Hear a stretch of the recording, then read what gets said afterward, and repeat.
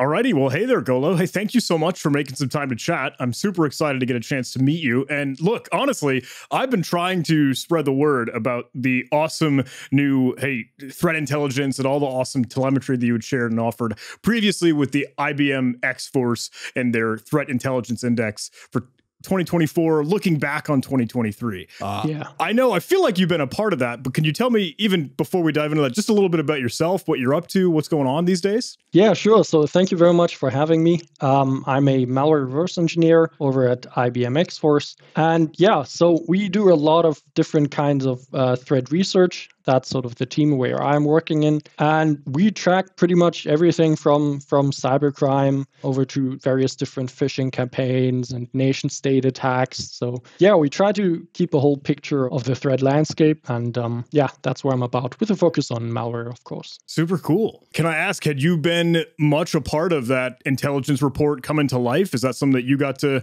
be part of firsthand? Or where was that in your worldview? Yeah, definitely. So, obviously, with it being such a large report, we have tons and tons of individuals involved from all over X-Force. Since I've been working on the threat research side of things, during the year, we publish a lot of different blogs and threat reports. And a lot of that also makes it into the Threat Intel Index. And I've also been involved in all of the different data sources we look at, right? So phishing campaigns, what happens in IoT, all those kinds of stuff. That's fascinating. Are there any sweet, I don't know, maybe juicy behind the scenes details on how that all comes to life? Are there any crazy stories for thinking, oh, we got to get this in, or no, we can't put that in? Or Yeah, it's definitely always a lot of a discussion. It's a long project. I bet we're going to start soon again. So we start normally mid-year with the first data pull, where we look at all the data across what X-Force is doing, everything from red team engagements over to the various incident responses we do all over the world, right, in various geographies and industries. And then we pull together all of that data and discuss and look at trends. And then throughout the year, we have multiple further data pulls where we just go over sort of what are the trends we've seen and have they really, really come to life? Do we see that as a full year trend? That was going to be my next question, honestly, was, hey, how long does this thing sort of take? You mentioned you start mid-year or the start, or how long is this whole endeavor? It's sort of, I'd say about 9 months of work, right, with various different leads for the projects being involved. But there's a whole other team behind, right, working behind the scenes, team behind the curtain on legal and comms and PR marketing who work to make this all happen. And a lot of people, a lot of moving parts. Goodness. Well, I got to admit, I am most interested in, the technical aspect, the substance, what's really in there. And I'm excited to get your opinion, especially, digging into this day in and day out. I think the report does a phenomenal job touching on a wide variety of subjects, between info stealer malware, initial access, credential just logging in when you don't even have to break in, cloud and identity attacks, even some artificial intelligence in the mix. Are there any of these, if I may ask you, are there any of these that you are the most worried about? Do some feel more sinister than others? What ranks high in your mind? Yeah, so I think at the very top definitely would be the increase in info stealers. That is one of our biggest concerns at the moment, right? It's been a huge increase, 266%. That's something special. And the special thing here is that info stealers, as you know, have been there for quite some time. But what happened this year is we've seen big players adopt it, and that hasn't been the case for a long time. Can you color that anymore? Or sure. More of the big players that we're up against? So the players we've been tracking is what we call ITG23, ITG being IBM Threat Group. And that group is also known as the TrickBot Group, or ex-Conti. And they've been involved with a lot of ransomware, right? And what they traditionally used to do is they have their own custom malware, right? Think of Quackbot, all starting with Emotet, TrickBot, IceID, all of that. And that's sort of where they worked off on. But now this year, we've seen them use more and more info stealer types in their attacks. And that's something rather unusual. And the way we track it is we look at cryptors.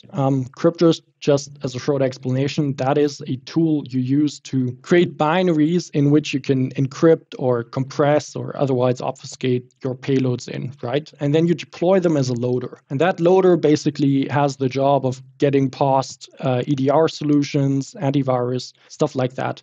And that's why they're mostly very, very sophisticated, right? They go through frequent code changes. The special thing about the ITG23 cryptors are they are sold, but only to some very close relationships. And that's sort of a good indicator of how you can track which group uses which kind of malware. And we've never seen ITG23 cryptors used on info silos before. Normally, as I said, on Crackbot, ICID, and the likes. And that has been a huge change. That's wild. I think it goes to show a little bit of, hey, just how commoditized this has become. And exactly. As you say, hey, just sold, at least in private groups and sort of the exclusive affiliate circuit. That's wild to me. I hear it. I see it. I see a lot of the info stealers just as well. I know, goodness, that's certainly up there. Are there any others you think are, I don't know, some top dogs, some of the head honchos to worry about? Yeah. So apart from cybercrime, we are obviously also tracking nation state threat actors. And that has also been quite an interesting development, definitely. What we've seen is ever since the start of the war in Ukraine, we've seen these threat actors clearly adopt a more aggressive or a more blatant approach. And that is, for me, one of the most worrying things, right? If you combine a war with a cyber attacks. And that is where it all becomes real. And some of the attacks we've witnessed, so in the past, I know as a threat researcher, it's very hard to find and research on real high-level APT threats, especially nation state. But some of the groups we track, for instance, High-51, which is also known as Gamma Redon, that has been a very, very active threat. I would even say one of the most active nation state threats. And we've also published quite a few bits on them. And the same goes for other actors in the region, such as APT28, which we track as ITGO5. So yeah, that's definitely something we need to be on the watch, and various kinds of conflicts in the world sort of influencing cyber attacks. I feel like I always forget about that component. I know it makes complete and perfect sense just because it's the world, but I feel like I especially, and I don't know if maybe you or others tend to feel like, hey, I just get so wrapped up on the keyboard and just doing, look, the software, the zeros and ones, the bits and bytes, forgetting, hey, there's a whole real world out there with its own problems and things to consider. But goodness, can I ask, and maybe I know it's a hot topic and sometimes a bit of a buzzword depending on how we slice and dice it, but everyone's chatting about artificial intelligence and AI. I know when you put that against the backdrop of cybersecurity, things can get a little bit weird. Can I ask, what's your hot take, or what do you think? How do you see artificial intelligence sort of fitting in here? Yeah, I mean, that's a question we get asked a lot, right? How does AI fit into malware landscape? And from my view, honestly, I think AI is being quite a bit overhyped here, but we still need to define, right, what is AI in malware? And I would say that is something like where malware actually uses AI technologies during execution, or it's pre-trained, it does some funky stuff like dynamically avoid antivirus based on AI stuff. And that's all stuff we are still far away from, right? And these things, I think they mirror very closely what happens in software development. So malware development is just another form of software development with very obvious motives. But I still think if we look at software development in general, we don't have a lot of apps using AI everywhere. So when that starts to happen, I think that will also result in malware. But what we see in software development is AI and generative AI being used to supplement the whole development process, right? Creating small code tidbits, right? Small stuff, and sort of enabling developers to create code. And I'm pretty sure that that's already used in malware as it is today, but that's not something we would notice, right? It's just sort of helping the same thing. But on that note, I must admit, one thing we definitely need to be careful about when it comes to AI this year is phishing, because that is something that we know is possible already and is probably already used with large language models, easily being capable of creating very authentic phishing emails, right? Cloning voices, deep fakes, you name it. And that is something we definitely have to be on our guard, and we keep our eyes peeled and try to see what happens here. I'd agree. That's something I am especially spooked by is, I don't know, just the potential for, like, look, I've got thousands of recorded content and material out on the public internet internet. Someone could, I don't know, just as easily spin up a deep fake or clone of me. And that's weird. And I know, look, that's just genuinely a very real threat on the horizon. With that said, I know we just released IBM and X-Force's new threat intelligence report, but what might be coming up in the future? I don't know. I know we don't have a crystal ball, can't see the future, not Nostradamus, but do you have any predictions? Are there any trends, anything we could speculate on what's next year going to look like? For this year specifically, I mean, it's pretty clear this year is election year. So there are all kinds of elections, not just in the US, right, but also Brazil, Russia, India, South Africa, and a lot of other nations as well. And we definitely anticipate attackers trying to leverage those AI technologies we talked about, right, imitation, phishing, to sort of play the deceptive game and try to work off that. And cyber criminals as well, right? And looking at sort of more general perspective of trends we're seeing, which we anticipate for next year, and I think that's also in our threat intel index, is the whole point of carrier files. A carrier file, that's something we define as files which carry maliciousness, but they are not specifically malware, right? Not necessarily by themselves. And that's something that can easily help with infection chains.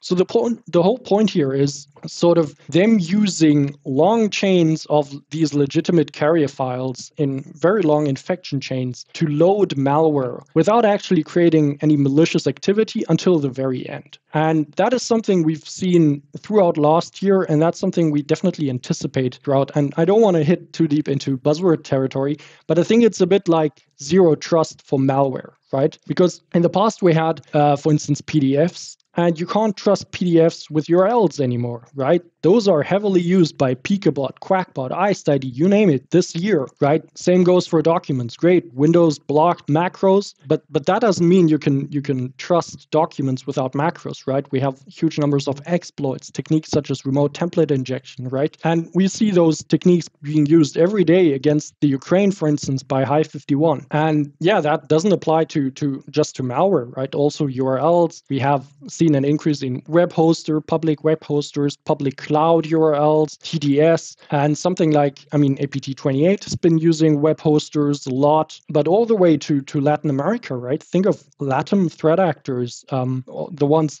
like distributing various kinds of banking Trojans. They heavily use these public cloud URLs, and that's actually very interesting because it's hard to detect and hard to block. And for me, the most scary thing about the whole sort of zero trust for malware is that you can't even trust your own system executables anymore, right? I mean, living off the land binaries, that's just become such a common technique everywhere, right? We have lots and lots of exploits for stuff like Outlook. Again, APT28 using Outlook to leak NTLM hashes, and the same for Windows File Explorer, which they used a weakness in to load payloads, various different kinds of stuff. And this is an overall trend we've seen, right, to use these legitimate techniques in long infection chains. I think they are so hard to defend if you don't know what you actually have to look for. Well, goodness, there is so much out there. And hey, if anything, yeah, it's the impetus and the new motivation to go better defend and go better protect and board up the windows and the doors, right? The best that we can. Well, hey, what is IBM X-Force up to next? I don't know if it feels like a weight's off the shoulders getting the report out the door, but I'd love to learn a little bit more about your teams and what you're all up to. Yeah, so we do, as I said, we do a lot of different stuff. From the threat intelligence side, we publish tons of reports almost weekly on in all kinds of different formats. So that'll be everything from like really deep dives into malware, threat actors, specific campaigns. But we also do stuff like what we call flash reports, which just like give me the IOCs, quick one-day turns, IOCs, what's happening, geography, industry, and what can I do about it, right? What is that small little detail that I can hunt on or detect on that makes these seemingly legitimate file formats or seemingly legitimate behaviors malicious, right? And that's something we focus on the custom recommendations, which we also include in our blogs. But yeah, apart from threat research, right, we do incident response engagements, which are also part of X-Force, and red teaming. And yeah, all year long, I mean, we have a lot of hackers as well at X-Force, which just, they like to play around with phishing and AI and try to see which kind of new techniques and which kind of funky stuff they can come up with and